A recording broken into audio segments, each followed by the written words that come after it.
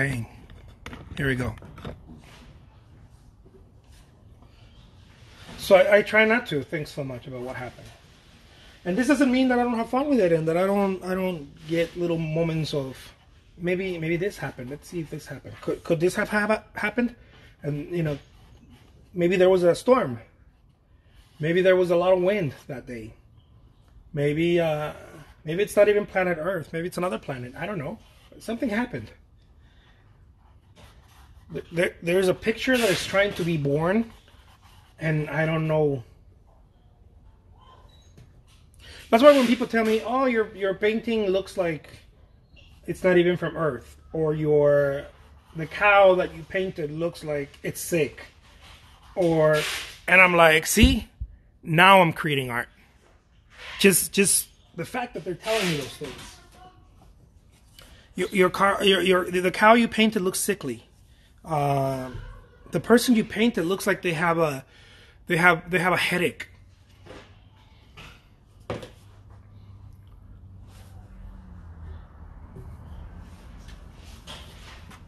And if they look all perfect and whatnot, I didn't create art.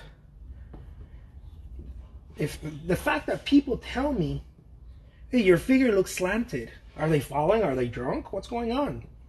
Yeah, your figures look like they're drunk. All your trees look like the wind is blowing from the right to the left. And I'm like, see, you're making up the story yourself. That's the beauty of me not trying to make up a story. You make up the story because I'm not here to tell you a story. Okay, I'm not here to come up with a story. I'm painting it. The story was there already. And in your mind, you're putting it together. When you see one of my paintings, you're putting the story together in your own mind. The meaning of it, it's in your mind. It's not in mine. If it was in mine, the painting would suck. It would be a horrible painting if the story was in my mind. Because it would mean nothing to you. The story has to be in your mind.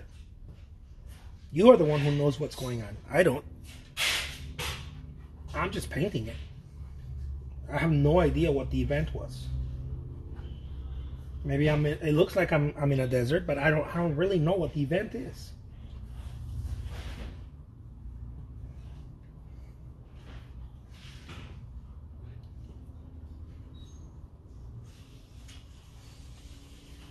And so if I liberate myself from that notion, I'm able to create art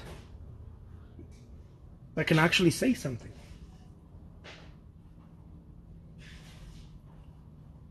Because I'm not the one speaking, right? It's the art.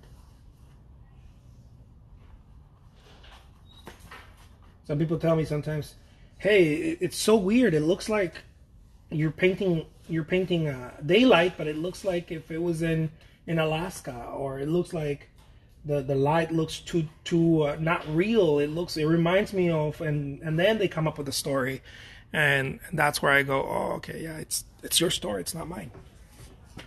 It's definitely your story."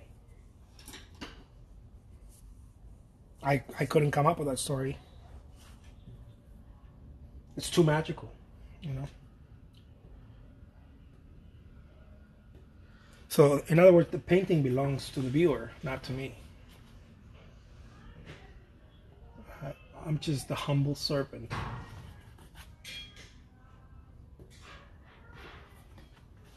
Telling this, writing down an event. But I don't know what the event was. You gotta keep that in mind if you're an artist. You don't necessarily have to know what the event is, what's going on. Let them come up with what the event is, because chances are they know better than you do what the event is. Their experiences are gonna tell you what's happening, what it reminds them of, how they can let them connect the dots. In other words, because it means different things to different people. If I tell you what it is, then it loses meaning to you. You're like, oh, okay, I see. Okay, that's cool. But it's got no meaning for you. But if you tell me what it is, you place the meaning yourself, not me. Now it means something.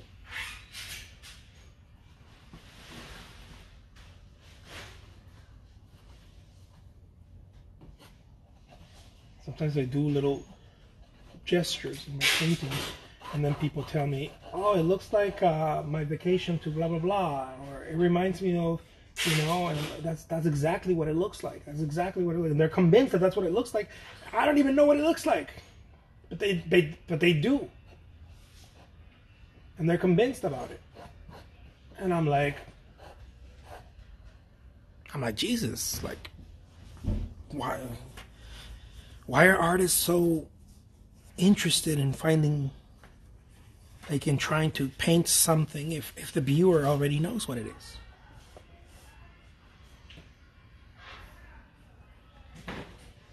That's when I stopped telling the story.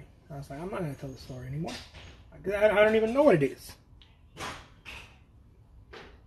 Somebody may be looking at this and starts telling me, oh my God, that reminds me when I went to Taos and I used to live in New Mexico and this is what happened. This is what it looks like. That's exactly, I know that sky. I know exactly what's going on there. Painting is fucking spiritual that way. It connects people's memories and ideas, and it's very, very interesting. I get people calling me and telling me, how'd you know to paint this? I'm like, how do I know to paint what? Yeah, they think I'm like Nostradamus or something. They're like, yeah, this is exactly what happened to me, or this is exactly the place I visited. After I bought the painting, I went and I visited this exact place. Or this is the place of my childhood. I know this place. I know that tree. I know exactly where you were. I know exactly what you're painting, what you painted. And I'm like, oh my God, I don't know. Because I paint from not knowing, and so I don't give myself the luxury of owning the painting. Right? I let the viewer own it.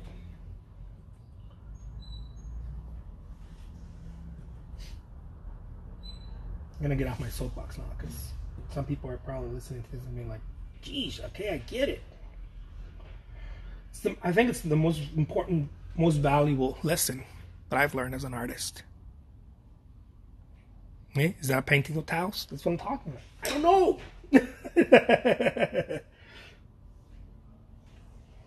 But people have told me, right, when I paint something, they're like, I know exactly where you are. You're in Taos. You're doing Taos. You're painting Taos. I know exactly where you took that photo, or I know exactly where you were, or what you mean by that painting. Sometimes it's not the painting itself. Sometimes people tell me, I know the feeling